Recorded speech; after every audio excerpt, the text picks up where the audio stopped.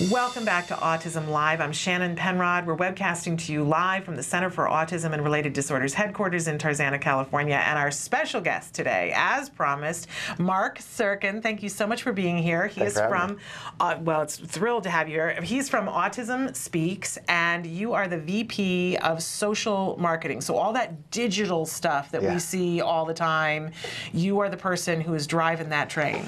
I am. My team is actually doing all the hard work. And I get to come on the show and talk about it. But yeah, we have a small team of amazing people who are dedicated and doing just great digital work. So it's been really exciting. Doing great digital work. We vastly appreciate it. But let's talk a little bit about Autism Speaks to start, because this is to those of us in the autism community, this is a large organization, and one of the largest. And I think a lot of times there's misconceptions about what Autism Speaks is, what they do. So tell us what the mission of Autism Speaks is. Sure. So, you know, in simple terms, the mission is ultimately to find what causes autism, and then to help people deal with it. And I think, you know, I've been in Autism Speaks 3 years. It's been an interesting ride. I don't come to the autism world with a child on the spectrum. I'm not on the spectrum. I didn't have any close friends or anybody who I really knew. And like a lot of people who get introduced to the community, it's a little surprising at how controversial and divisive it can be at times. I'm still surprised, to be honest with you. But Autism Speaks, you know, when you look back at when it was founded, you know, 7 years ago, the story, of course, is that Suzanne and Bob Wright's grandson is a severely affected child with autism, and they really, you know, looked around the world and said, "There's nobody doing anything about this, and we need to do something about it at a scale that hadn't been done." I don't mean to say there weren't autism organizations; there were a lot, but nobody had figured out how to scale it up. Right, exactly. And so, you know, the history is the history, right? Cure Autism Now and NAR and all the mergers and all those things, and we find ourselves 7 years later. And the way I describe, you know, again, at a simple level, the Autism Speaks mission is we have 4 pillars. We talk about these things all the time, right? There's research and really looking at all of the elements of science behind autism and the genetics and the you know, the ideology, all the stuff that goes behind that. The family services component, which is growing, probably not growing fast enough, truthfully, but it's growing. And today, that's primarily digitally delivered, right, to our website and content, the 100-day kit and those kinds of things. But as we grow our platform and we expand with chapters and more walks, right, we can start to deliver that sort of content locally. So family services is going to continue to be a really important and big part of our mission. Advocacy ultimately is, you know, turns out to be really important, because without insurance, I mean, you really can't understate it. Exactly. How important it's been. So we've managed to get 31 states to do insurance reform, and now, of course, we're fighting with those 31 states to keep the insurance reform. And we work with the federal government through a consortium and partnerships across not just the autism spectrum, but the disability spectrum to get this work done. This you know, billions of dollars done, and then ultimately the awareness work that we've done through the Ad Council and through our own marketing efforts, you know, has, I think, taken autism, say, from 10 years ago to where we are today. It's on everyone's lips. We're all talking about it now. You know, we can talk later. We can debate about how we're talking about it. But the truth is that I'm proud to say that Autism Speaks put autism on the map. Now we got to continue to evolve that. And the way I talk about our mission ultimately is in the grand scheme, in the grand arc of the story of autism in our society. You know, we're still at the very beginning. And if you look at other disorders and diseases, whether it be civil rights movement or, say, breast cancer, these things all had an arc. Some of them took 60 or 100 years. You know, the women's rights issues took, you know, more than 100 years, right? So I think when you start to put things in that perspective, it becomes a much more subtle and interesting story. And I find it to be not just intellectually stimulating, but also something that keeps me going every day in terms of coming to work and trying to do what we do to help the community. Well, I have to say, I really appreciate what you guys are doing. And you know, what was just shocking to me, what you just said when you said 7 years. Because I don't think I've ever really put it together before that's how long ago my son was diagnosed. So I think it was probably on like my 30th day that I heard Autism Speaks. And I guess I didn't realize that it hadn't been around a whole lot of time before that. In fact, I remember the first time I heard Autism Speaks mentioned, it was on Donald Trump's show. Sure. The Apprentice, the Celebrity Apprentice, the right? Celebrity Apprentice, and they were doing a fundraiser, and a woman was talking. My son hadn't been diagnosed; he was about to be diagnosed, and she was saying, you know, some of these parents don't know if their child is ever going to say "I love you." Right. And I remember, which, by the way, is a really so I mean, emotional. that's a tough one to sort of just understand and say as a parent. I get that. It's hard. And we were at that moment where he was losing language, and I felt that squeeze, and I thought, okay, I think it's time we need to. I don't know that much about this autism thing, but maybe we need to ask some questions. Sure. It was a pivotal moment for me. But I think this entire experience, I've been thinking that Autism Speaks was around a lot longer. A lot of people do. So that's very interesting to me. But in 7 years, you guys have accomplished a lot. I think so. Of course, there's much more to be done. Endless. And we all get that. But where we have gone in insurance reform alone, if we were to only talk about that, and we talk all the time, autismvotes.org. Correct. How important it is that people stay in tune with what's happening in their state and in other people's states and support. It's life-changing at this point. It is, and just not to shill Autism Votes. We're actually rebuilding the website. I know the team's working on that now, but we've got you can text I think it's A-Votes to 30644 and get on. We'll actually figure out where you are in the country. Wonderful. And so when we activate locally, we can let you know and engage that way through email and social media and all those kinds of things. But yeah, I mean, that movement, that Autism Votes movement has been probably one of the most critical things we've done. And a lot of people don't even know that we're behind it. And this is not about getting credit. This is about actually getting insurance reform. Exactly. So it's just it's interesting you bring that up, because I think that is one of those important things that life-changing. Yeah. And it's not there yet. I mean, we have many more states to go, but the fact that we can say to some families when they call in, what do I do? And my first question has to be, where are you in the world? Right? I hate that part of it, but what's lovely is that for some people I can say, well, in some respects you just won the autism lottery. You have access to insurance today. And that you can get ABA and a lot of it without having to pay a whole lot out. Important.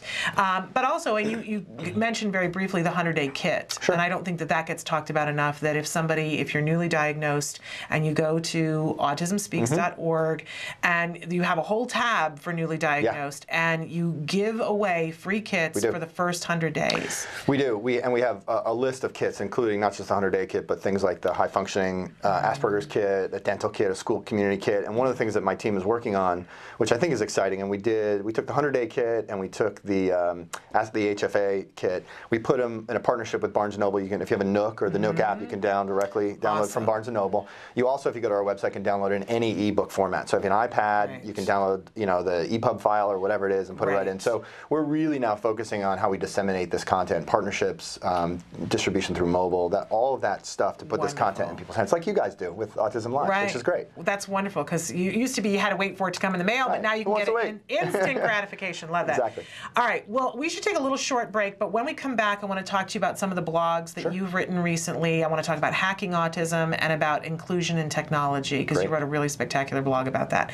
So we're going to take a short break and come back with Mark Serkin from Autism Speaks. Stick with us.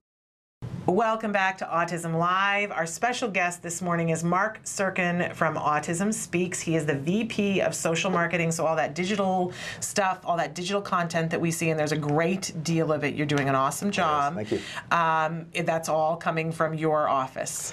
Mostly. Okay. Yeah. But I wanted to talk to you a little bit about some of the blogs that you've been writing. It seems to me that you are a technology guy. Would that be a fair assessment? I think so. Okay. You could call me a geek if you like. I didn't want to go there. Yeah, that's fine. But one of the first blog that you wrote that really got my attention was one about inclusion and technology. You went to visit a school. Tell us a little bit about where you went. So in partnership with HP last October, we did an event called Hacking Autism, which was a sort of a corporate hackathon to try to build some applications for mobile devices for autism. And I met these amazing people at the Hope Technology School in Palo Alto. And it turns out that that school is really built on these fascinating models of inclusion. And I'd never seen anything like this before. I mean, again, I don't have a kid on the spectrum, and so I'm not in this world on a daily basis. So the partner, so through the Hacking Autism, there's a documentary called I Want to Say, which I, by the way, need to get you a copy of. Yeah, you do. Goodby Silverstein and Partners produced a film that started out as kind of a way to show the world what HP was working on. Okay. But it turns out that they just decided it was such a powerful story, they just kind of removed HP and just told the story. So it's this amazing story of these 5 kids, many of those kids who attend the Hope Technology School. All right. So long story short, I ended up in San Francisco for the premiere of the film at LucasArts, which, by the way, I mean, yeah, oh my God, I have imagine. Pictures of me with Darth Vader. It's great. But, okay, officially you are a geek now. Exactly. That's now I was going to get there one way or another. Okay. So anyway, so the next day I had asked if I could visit the school, and I went down there with a guy from Stanford University. We got a tour and talked to the teachers and the executive director Gail and her husband Russ, and his boy Jordan is actually in the film using an AAC device to communicate. In fact, he's published in Chicken Soup for the Soul or something. Okay. Like, so just this amazing. So I heard you talking about Carly. Yes. It's like unbelievable story. So I find myself at this school, and I really was moved. I have 2 neurotypical children, 2 daughters, and I just was thinking to myself. I mean, literally the first question I asked was, why would parents with typical kids want to send their children to this school? And the answers were amazing, and the enrichment that comes from that, and the thinking behind inclusion just kind of blew me away. And that's where that is where that blog post came from, that experience that day that I had, and I really just found it to be just very enlightened. And it's interesting, and people should read the blog. And where can they find the blog? It's on it's on autismspeaks.org, and if you can't find it, you can tweet us, and we can send you the link. Okay. We moved blogs from WordPress to another site, so it may have gotten lost in translation, but it's somewhere on our site. Okay, and it's a really incredible blog about how moving it was. But you mentioned that they have some models there that they work on, and some basic premises that they work on about the very idea that not only is it going to be beneficial to the kids who are being included, but for the neurotypical peers that are there. And what kinds of things did you see there that you said as a parent you were thinking, why would anybody want to do this? What did you see that was so inspirational? I saw and was told about things like project work, sitting at a computer together and working on an iPad together, and the idea of that.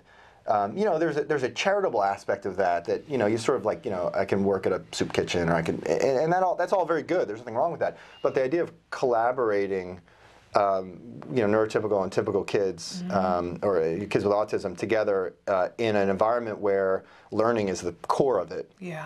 I think is fascinating. I was truly moved and blown away by what those people are trying to do at the school.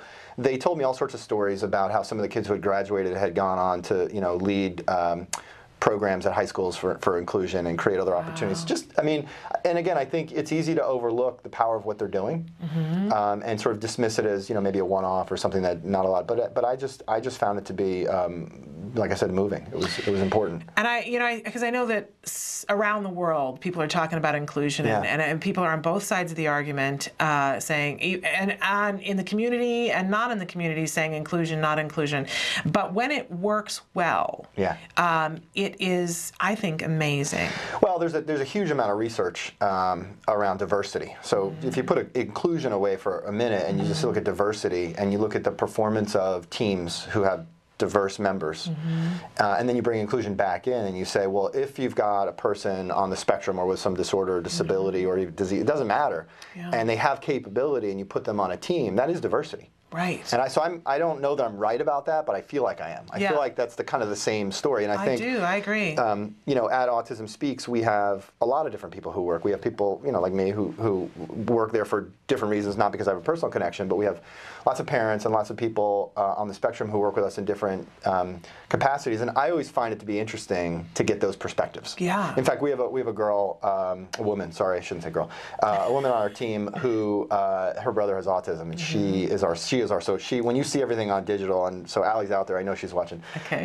She does the Facebook and the Twitter and all that stuff. Wonderful. Her brother, I've learned so much from just sitting and listening to her talk about her family and her brother and the relatives and sort of how the whole family structure works, that you really start to go, there's really something to this, and you want that perspective. Yeah. You need that perspective. Well, and I think likewise, I think it's important to get your perspective, because I live so much, please, I have lots of friends who don't have children on the spectrum, but I live a lot in this world and look at people, and I don't know anymore how somebody who doesn't have a child with autism thinks. And so for you to say, I went there and wondered why would somebody want to send their neurotypical child here? I need to hear that as a parent, because that's part of what I have to address with my son. So I think it's important that we all, you talk about diversity. I need your diversity. And I think it is important for people who don't have children on the spectrum to be on our teams as well. Agree. So I appreciate your input, and you do have a different place that you're coming from that I think is valid to our community. I hope so too. And I hope that people look at it that way. But you mentioned that hacking autism. Yeah. Let's talk a little bit about that, because this is fascinating to me. Who came up with this idea? So the guy's name, his name is Phil McKinney, and he was the HP CIO in the Consumer Products Group.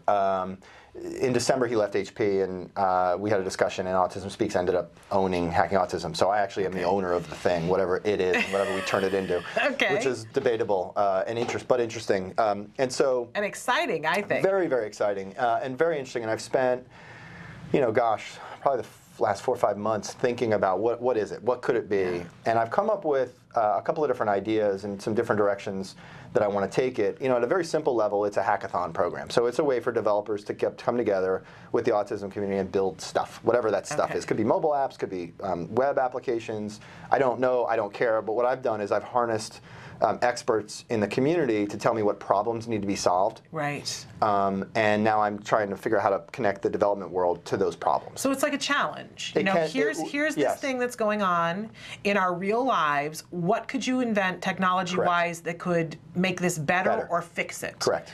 Which I think is exciting. What a great question to be asking. It's one of those things where you go, that's the right question. So now where's the answer? Right. Well, and you're starting to get people thinking of it, which that's got to be the right direction. And has anything come from it that really has made a substantive difference yet, or is it going to take a little more time? I don't think so. I think it's going to take time, and I think part of what I'm starting to really realize is it's not about apps. Right? There's lots of apps, and we could talk about what good apps, bad apps, apps that work, apps that don't work. What it's really about is understanding, the person on the spectrum, where they are, what they need, and how can technology help them. So you look at this, Google's got this Google Glass thing, right? I don't know if you've heard about this, but it's like glasses that are connected to the internet all the time. Oh. And you think about the impact of that if that was real and it worked the way they say it will work. And maybe it will, maybe it won't. But if you're a person with autism and you have trouble with, let's say, facial recognition, or you have trouble in social situations, but you're good on, let's say, just as an example, you have lots of people on Facebook and Twitter. You put these glasses on and you walk into a crowded room, and the glasses could tell you, well, that's Joe from Facebook. Right? There's a doorway to social success through that. Just one simple example. So what I've really started to think about is what I call the applied technology. So how can we take the technologies that exist, like filmmaking, like art, 3D modeling, computer programming, game design, you name it, and how can we build partnerships through Hacking Autism with companies that do those kinds of things to provide parents and people on the spectrum an opportunity to learn about those things, because not everybody knows. Just as an example, there's a company in Dallas called Nonpareil. I'll give them a shout out. They are a mind-blowing organization. They're a nonprofit organization that hires adults on the spectrum to create video games that they sell for profit. Lovely. I mean, gotta love that. You gotta love that, right? And they have all these amazing partnerships. They do all this amazing work, and they've adapted game development and design principles from a school that they sort of slowed down appropriately to get these autistics into the program. And it is really, I find it to be one of those things like, you go, wow, that's amazing. If they can do that, what else can we do with technology? Right. Absolutely. It is kind of endless. And I think once you ask the right question, a lot of great minds can then say, all right, what can we do about this? You open up the discussion. It's a fascinating thing. So is there a time period that the hackathon happens? Is it ongoing? It's ongoing. And what I've done is there are companies that are doing their own internal hacks. There's a company in Chicago. I help them spec out and design an application that they're building. It's like an emotion recognition design with a game engine behind it. Really cool. And so they're doing that as an employee morale building effort. They're a software company, and they wanted to find something to do. So they've got a hackathon going on, kind of ongoing. It's a 3-4 month project. Nice. I'm also working, and I won't say the name of it, but there's an event in New York coming up in the fall that I would like to do a hack. I'm working with a very well-known university that has a robotics platform that's open source, and we're talking about doing a hackathon at this event in New York in the fall to bring some specific developers together. So I'm being very opportunistic about it right now, because I don't want to overcommit in any one direction, but I also want to be able to tell stories about, for example, the work that University of Utah is doing with Google SketchUp, formerly Google SketchUp. They sold the software, but 3D modeling. They created a program called Project Spectrum that probably parents don't necessarily know about, but you can Google Project Spectrum, and you can introduce your child to 3D modeling. Ooh. Free software. Right, and they may like it, they may not. That's not the issue, but the exposure. Son would love that. So you should have him check that out. Yeah. And there's a whole curriculum and a whole program. And so I see this stuff happening, and I think what I love about working at Autism Speaks is we have a big voice. So I can tell people about it. I can come on the show, or we can put it on our website. And so I think exposing people to all those things is becoming part of what Hacking Autism is as well. Well, Mark, I just want to crawl inside your head, and because you know all these things that are very exciting to me. I just want to pick and choose and go, all right, we would like to pull that file out. Very exciting. All right, we're going to take another short break. We're going to come back for another segment with Mark and talk about, you're a big organization, so sometimes you take some hits. Sure. They're big in the controversy. We'll talk a little bit about that, so stick with us. More with Mark Sirkin from Autism Speaks after these messages.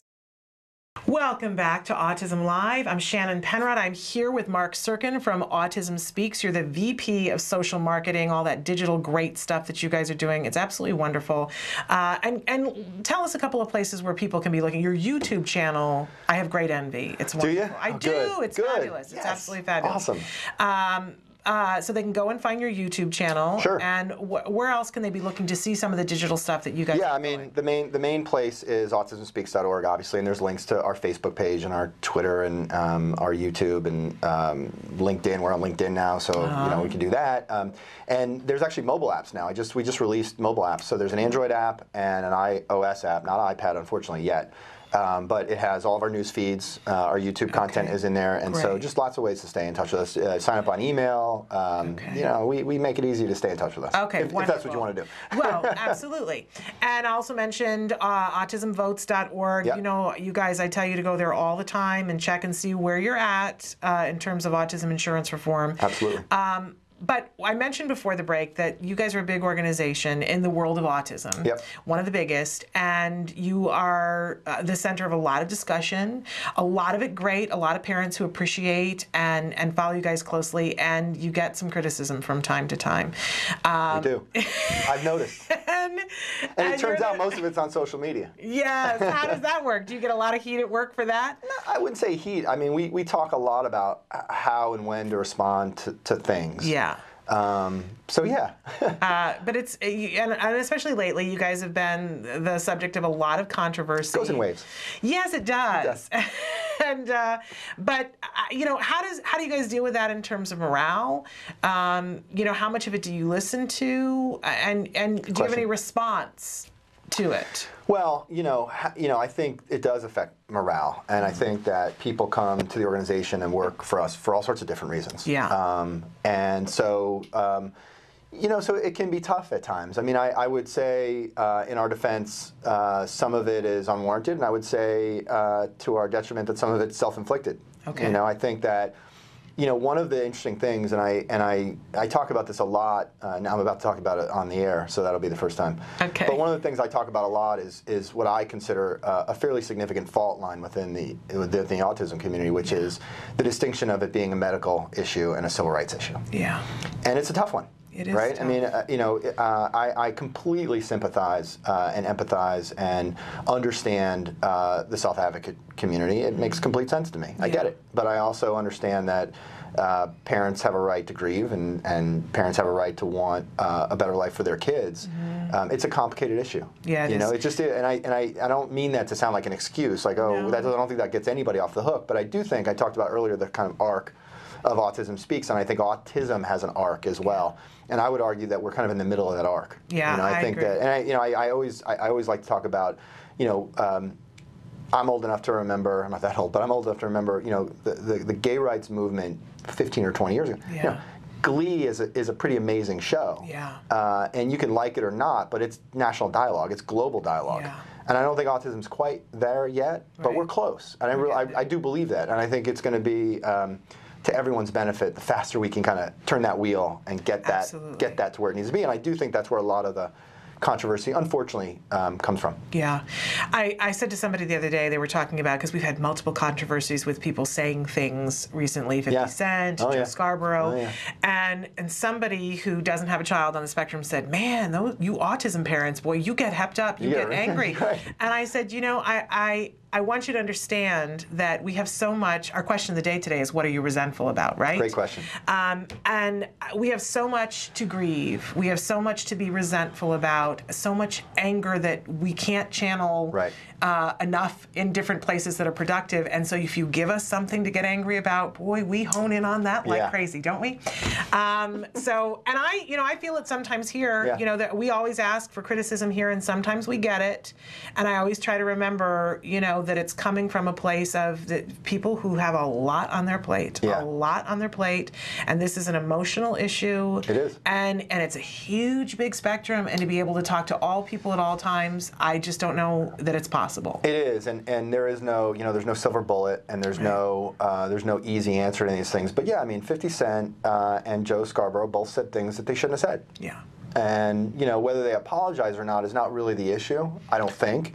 And this kind of drove our response to give you an insight into that controversy. I mean, I think that ultimately we need to continue to drive the dialogue at high levels. And so arguing with 50 Cent over whether or not he should say things like that, I mean, you know, there is an argument to be made that we should yell and scream and stamp our feet. There's an also argument to be made that there's a bigger picture and that we need to keep working at that level. Well, you know, my response was that he should write a series of checks. Oh, we agree. And I encouraged him to give one to Autism Speaks and with some other wonderful organizations that are out there, to the Holly Rod Foundation, to the Art of Autism, to the Special Needs Network, and to Autism Care and Treatment Today. If you're watching, Mr. Cent. Yeah. Thank you. He's not. Unfortunately, he's not. And again, that is part of the issue. Yes. Yes. And we asked people, who would you like to see, if he were going to write a check, who would you like for him to write a check to? And many people wrote it in and said, as much as I would like for him to write a check, I would like for him to have to go work, do community service hours for some of those organizations so that he could see firsthand. I kind of liked that idea too. But I like the check too. Checks are good. Because how much difference can $1 million make to even an organization such as yourself? A lot. Quite a lot. How many lives can it impact? I agree. An amazing amount. Well, Mark, I want to thank you for being here and for writing the things that you're writing about and for giving us lots of content and information that we're excited to keep watching at Autism Speaks. It's my pleasure. It's a great show. And let us know anytime you have something that we can be talking about, because you know a lot. I'm fascinated.